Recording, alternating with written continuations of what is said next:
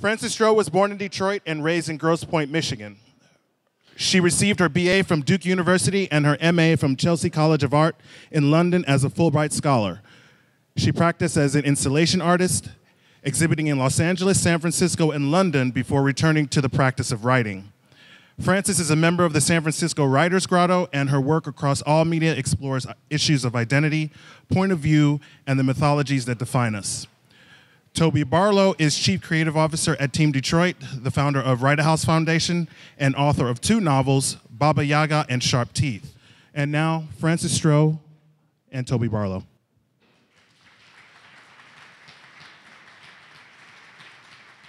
I'm Toby.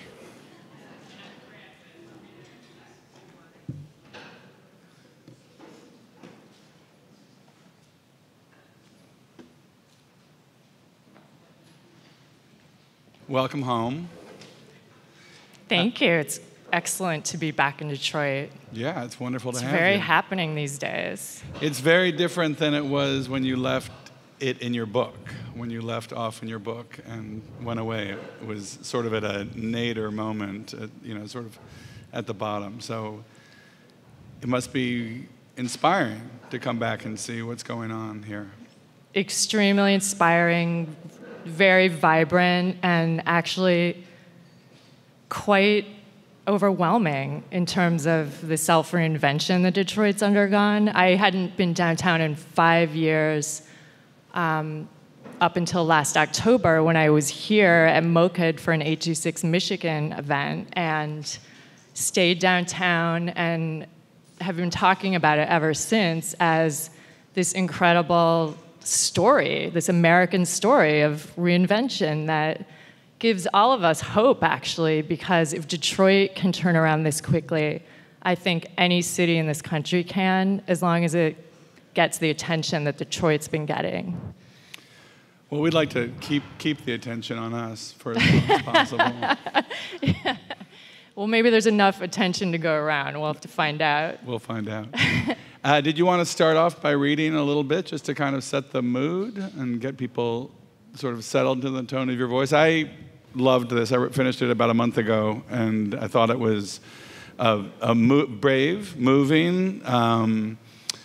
It evoked a lot of memories for me. Probably anybody in this audience who reads it will find, because I think you put so much of your own humanity into it, people will find something in it that they can reflect on. But it'd be wonderful to have you begin and share a little bit of it with us. I'd be happy to. The section I decided to read has been affectionately referred to in some press as my Hare Krishna encounter with Annie Lennox. So let's see.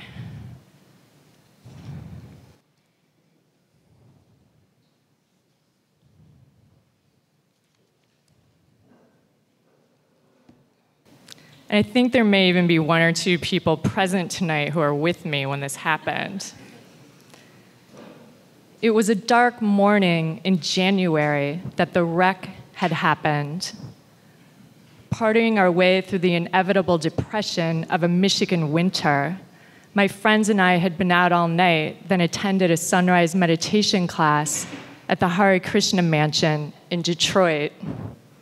The Krishna Center was located on the sprawling estate of the Fisher Mansion, one of the old Detroit houses emblematic of the automotive industry's heyday, donated to the sect by Alfie Ford. Meditation, music, drugs, and alcohol, they were all facets of the same mind-expanding trajectory, especially potent when combined. My friends and I had all read On the Road and the Electric Kool-Aid Acid Test, and with the help of state-of-the-art amphetamines and a healthy dose of cynicism, we had taken the legacy of the 50s and the 60s to new heights in the 80s. The Corinthian pillars of the meditation hall were edged in gold. A robed, pot-bellied man with a Krishna ponytail sat lotus-style facing the large group. We sat down in our stocking feet and tried to look spiritual. Sweet-smelling incense burned in all 4 corners of the vast room. And now the chanting began. I glanced around at the other meditators as their voices rose. A beautiful woman with a shock of buzzed orange hair was sitting alongside us, cross-legged. Annie Lennox, her knee just inches from mine. Recognizing her immediately, we broke into ecstatic, wide-eyed smiles. We were living a cultural moment, absorbing her palpable aura of celebrity, metabolizing a cocktail of gorgeous chemicals, chanting. We had finally arrived. Annie was stunning, younger than we would have thought, and amazingly, a real person. Her voice converged with ours like a train escalating to the heavens, echoing off the Baroque gold-leafed ceiling of the Fisher Mansion ballroom with the rapturous beat of life itself. After the meditation class, my friends and I popped codeine tabs to soften the landing, then trudged through the snow back to my father's car. The roads were thick with ice. The overcast January sky hung low like the dark concavity of an overturned bowl. I started the engine. Road conditions never worried me, even in blizzards. I could drive on ice blindfolded. I accelerated quickly, skidding against the curb. "Whoa," everyone shouted, laughing. They smoked and debated the age of Annie Lennox, seatbelts still unbuckled. The lawns were buried under filthy old snow. No other cars on the road. I accelerated again, feeling the pedal give obediently beneath the stiff leather sole of my right cowboy boot. Brick houses whipped past us in blurs of reddish brown. The car heater roared with cold air. I pulled a Marlboro from my pack. No one could find the lighter, so someone in the back seat just held out a lit cigarette. I turned around and leaned into the back, my left hand still on the wheel, my starved lungs drawing on that fragile point of light with mighty focus, the last burning ember within miles. But my cigarette didn't catch right away, and that's when it happened. We slammed to a stop with a great exploding sound, our bodies thrown backward as if from an electric shock. Then everything stopped again. A telephone pole I saw stood inches from my face, just beyond a windshield web of shattered glass. The front of the car was an accordion of crushed steel. I was still in the driver's seat. We were all still in our seats. "Shit," everyone said at once. We were alive, though. In the weeks that followed the car wreck, my parents hardly mentioned it. I had been expecting consequences, like being grounded from driving or something like that, but there weren't any. The huge splotches of blood they saw on my fisherman's sweater when they met me at the hospital had subdued them. Thankfully, my friends all walked away unharmed. Then February brought the distraction of good news. I'd been accepted to college on early decision. My spotty career as a boarding school cast-off turned public school lawn urchin had finally ended. I'd made the grade. After that, I'd spent the last months of high school skipping classes more often than usual, drinking beer on the lawn of the War Memorial, or getting stoned in the parking lot of Angel Park.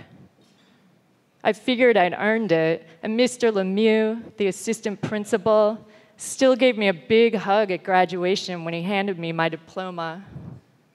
South High was the first school where the administration and faculty had actually liked me, no matter how many of their rules I'd broken.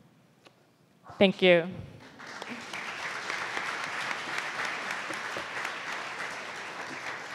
I had actually underlined that last passage.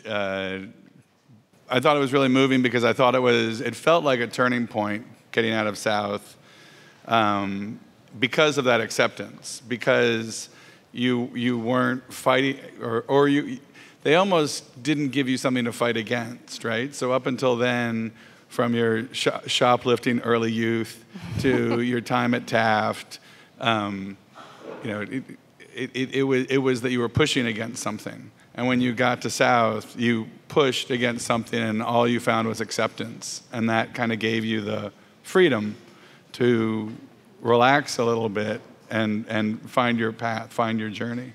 I think it's true. There was also another huge factor in my life then, and that was Jack Summers, who's here tonight.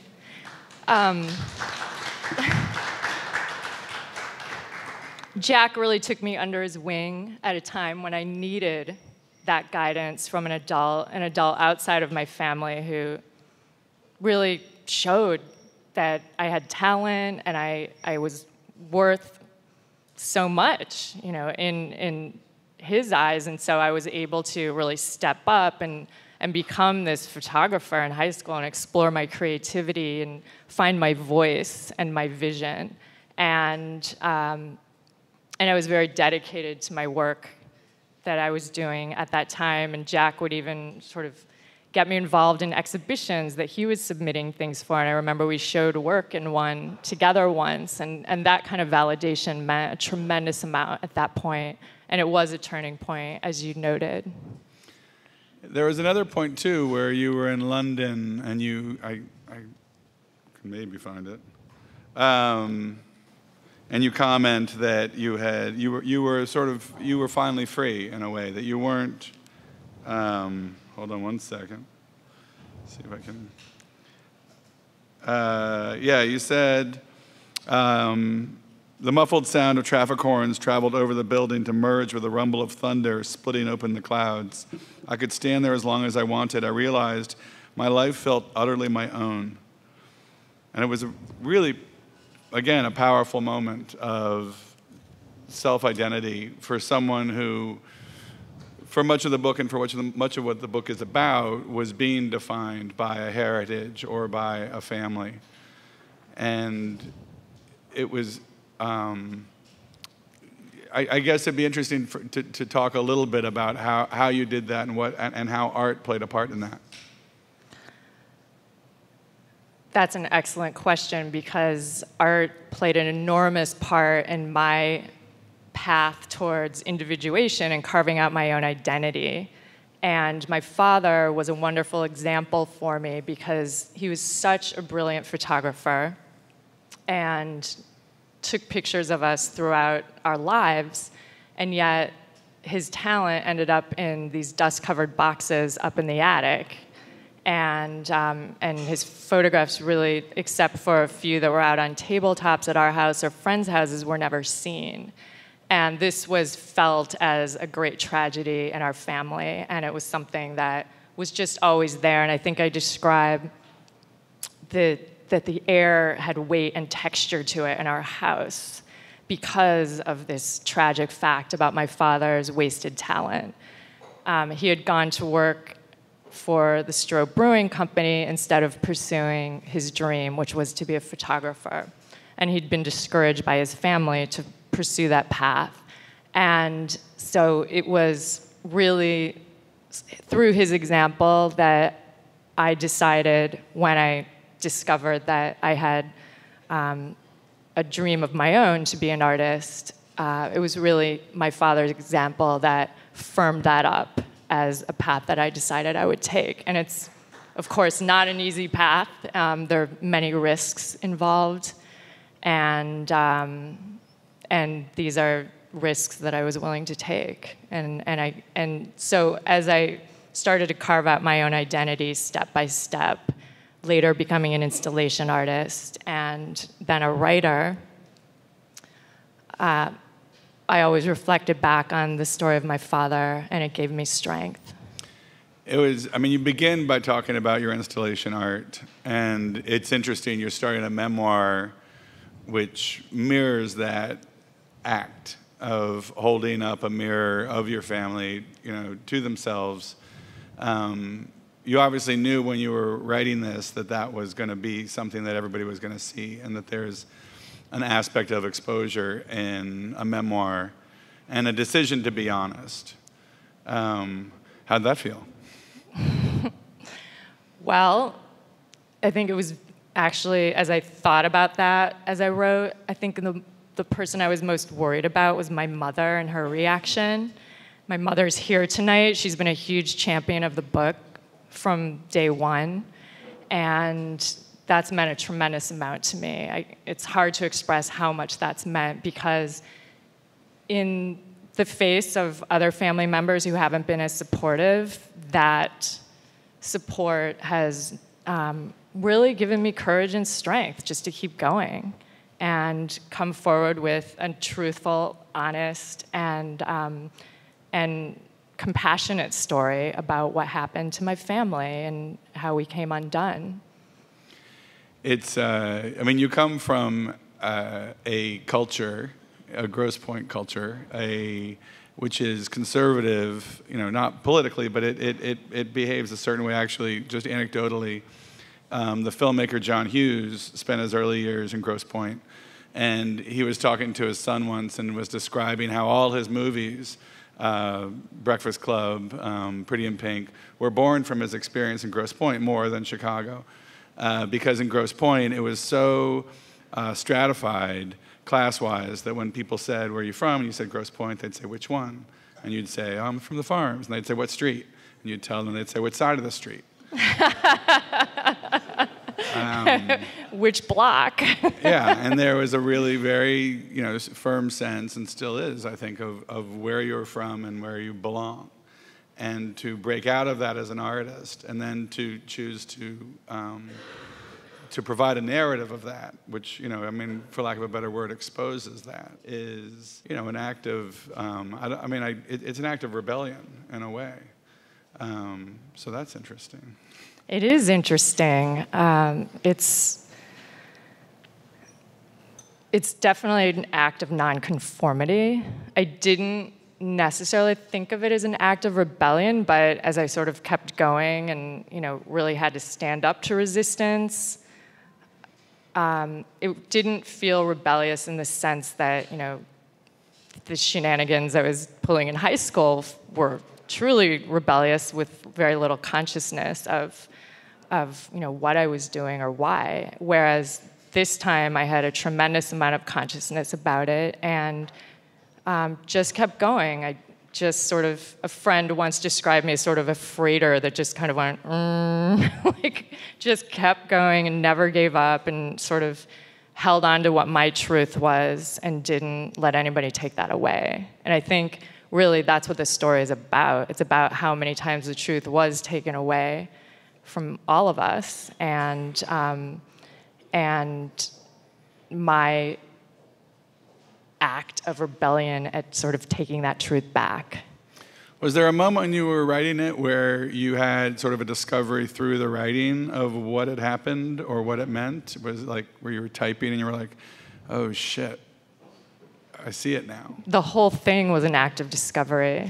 There was just I knew for years when I first became a writer and I was writing fiction, I would have these insights about this book that I knew someday I would have to write that was my family story and was a work of nonfiction, and really my story, of course, but my story of reflection on my family.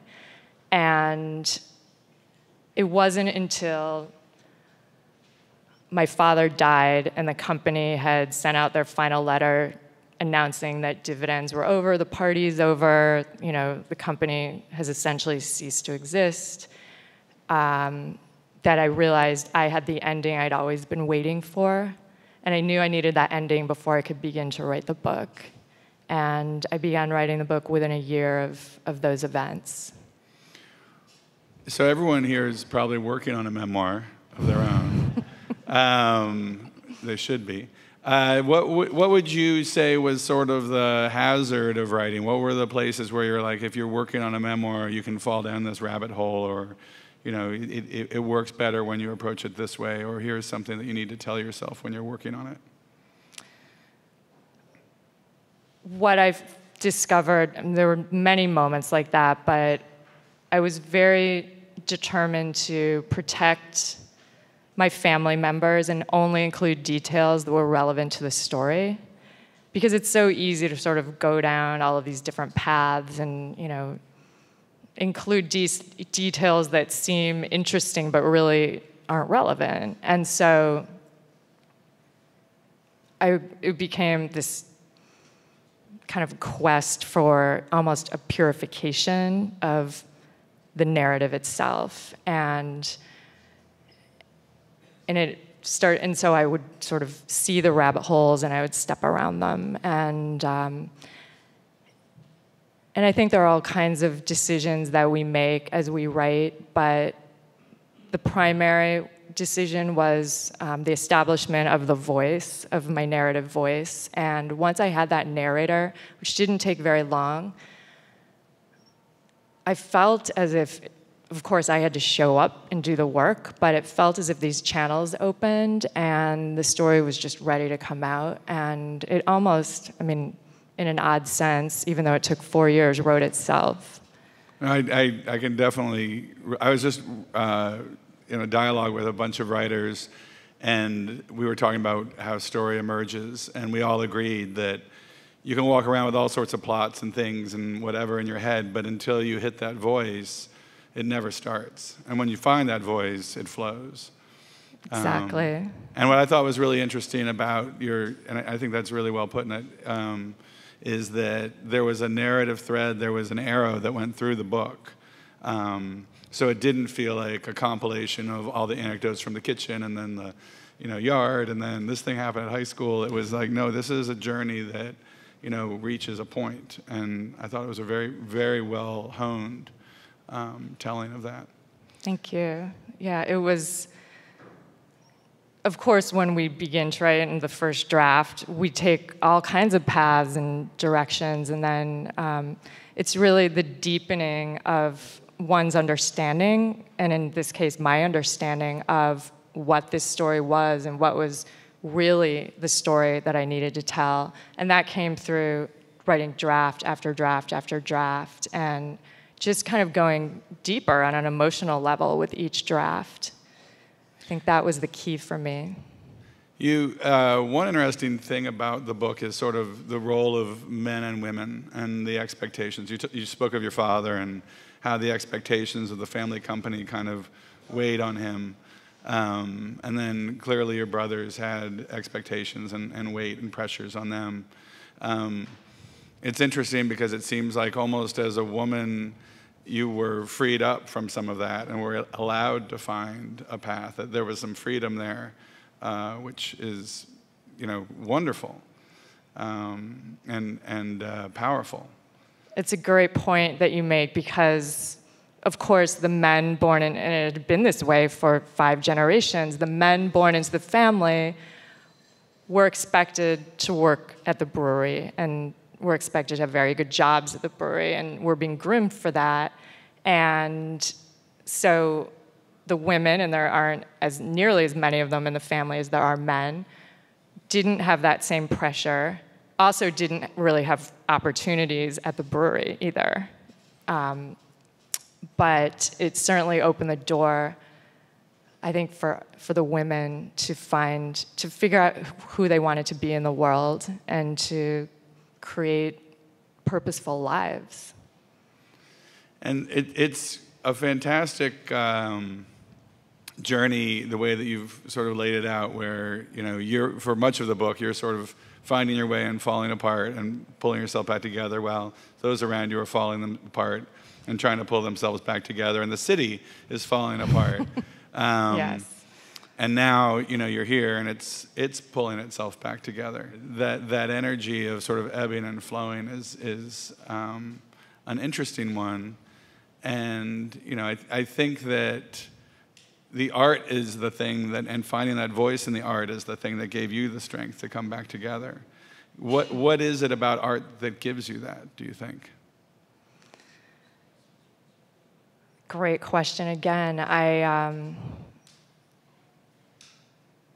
It gives me the freedom to explore the things that really matter to me, and which may be one of the reasons that my work I kept changing my medium, trying to get at this truth that seemed like it was lingering just beneath the surface of things, and yet was being held at bay by my reality somehow. And I started to understand that that was that sort of the code could be broken, but I would have to go through the family story somehow to break the code and sort of get at that truth. And that became clear to me when I did the installation piece in my mid-20s with my 6 family members on screens, each telling the story, the family story from each family member's point of view. And that played in a gallery in San Francisco in a darkened room, 6 monitors with 6 talking mouths, described in the prologue to the book. That piece, it was not intentional that I would sort of open this Pandora's box of pent-up emotion and grievance in my family, and yet that's exactly what happened. I just thought, I'm sort of creating this interesting structure, and it's kind of, I was operating from a very conceptual place, and it was shocking when all of those emotions broke out in the room. Shocking for the other people who attended the exhibit, but especially for me. Standing in the center of all of those voices and all of that blame and all of that reckoning with what happened to the family and whose fault is this and how did it, everyone had their narrative. And so that need to tell a story to get at the truth of one's reality became very interesting to me at that time. You talk about it a little bit in the book, but can you describe what happened immediately after your family, like literally that day after your family saw that piece? Well, my parents came out for the opening, and my mother went in and listened to all of the tapes and was very interested, and my father was afraid to enter the room. And just because a lot of the, I think, frustration and darker material was around him. And of course, that goes back to the fact that he was a frustrated artist and, was not living the purposeful life that he could have lived. So what happened after that was, for me, really just sort of many years of continuing to make installation art and not addressing my family issues and getting more and more and more conceptual with my work and really avoiding those truths. And then it came to a point where my work was so divorced from emotion that I had a sudden, kind of revolutionary change of heart and a shift to another medium, and had to go through some very intense soul searching to figure out what that would be. I thought maybe filmmaking. I explored that for a while in New York, and then I started writing. But it wasn't for many years. It was many years before I began the memoir. Do you go through post-traumatic stress when you come back to Grosse Pointe? I mean, it's a funny place because it's a bubble, as they say, and I mean, when I joke that it is in 1984-5 still, the golden retrievers and the rollerbladers and the day glow. I mean, it's in the absence of a Whole Foods. In the absence of a Whole Foods. I mean, I liked the mid '80s a lot, but it must be. I mean, for you to come back and go through it and feel how little has changed in a way. There's the War Memorial, there's South, there are all the things that you talk about in your book. Kids from South are still using Detroit as a playground for drugs and alcohol, and then coming back and pretending they're normal for their parents. Right, but of course that happens in every community. It's not just Grosse Pointe, but no, I don't have that feeling when I go back to Grosse Pointe. I actually, it's great to see friends when I come back, but when I come back, because of how exciting it is to be in Detroit, I like to stay downtown. It's just sort of, it feels really nice to be down here. And so, and I love to see all the changes happening and, eat in the new restaurants. And you've been to Gold Cash Gold? Have you been there yet? I think I'm going there tonight. I hope so. So Detroit just feels like the place that I want to be now, but love to go up to Grosse Pointe and see people and visit my dad and my brother Charlie are in the wall at Christ Church and go visit them and see how things are doing up there. It's always exactly as I remember it. Yeah, it's nice. Do you want to read something else? Do you have another passage you'd like to read? I have other passages. I thought, should we open it up to questions, or do you want me to read something else? Yeah, read Sure. something else. It's a good book.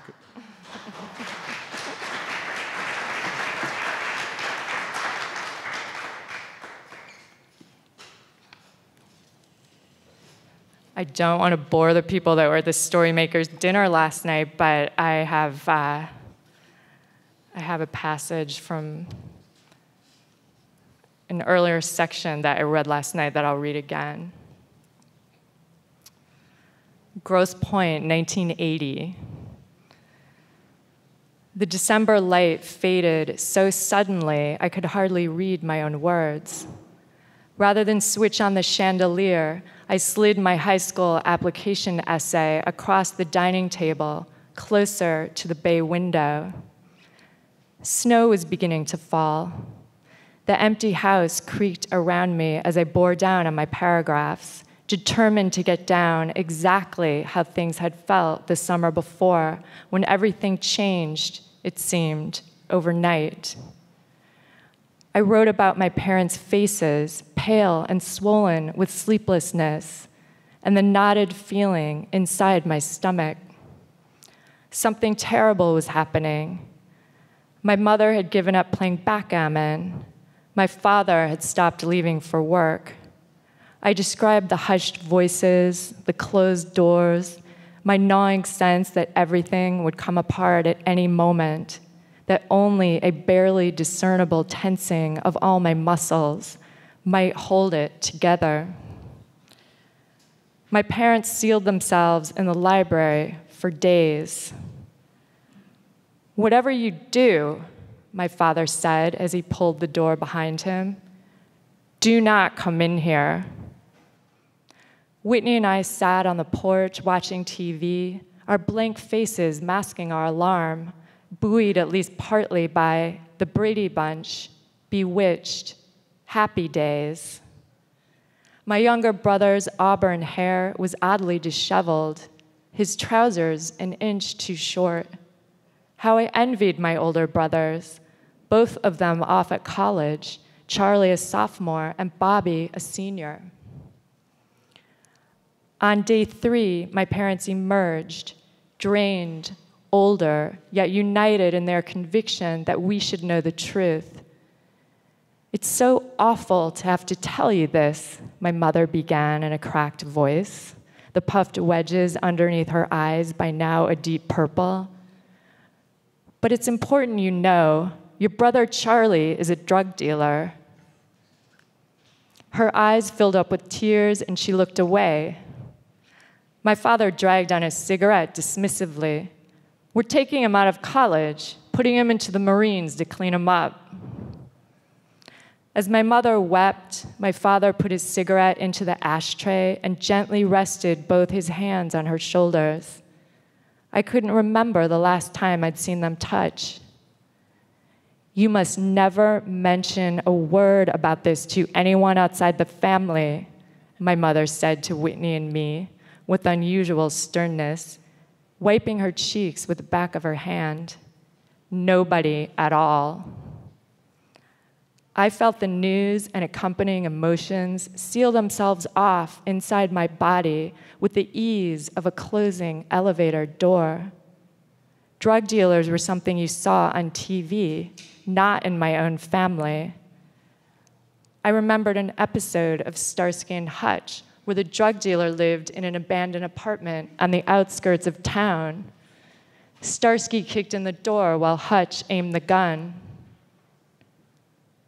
I turned on the chandelier so that I could reread my essay. Outside, the snow was falling harder now, and a few stray sparrows pecked aimlessly at the frozen ground. My last winter in Michigan. Next year I'd be gone, away at boarding school for 9th grade, and away from this house. I'd been waiting to go since 6th grade, counting down the years impatiently. The applications all asked for an essay on an experience that had changed my life. And so while other 8th graders wrote about their golden retrievers dying, I wrote about Charlie's drug bust and what it had done to our family. The shame and silence spreading from my parents to us, and then into just about every aspect of our lives. Charlie had been selling cocaine, a drug I knew about from Time magazine. I'd seen pictures of it, lines of white powder on the cover. My parents had heard the news from Charlie's college dean earlier that year, in the spring. He was expelled, and under pressure from my parents, immediately enrolled in Marine boot camp in San Diego, leaving in early June. But as June passed into July, everything kept changing, and the tension in the house got only worse. Thank you.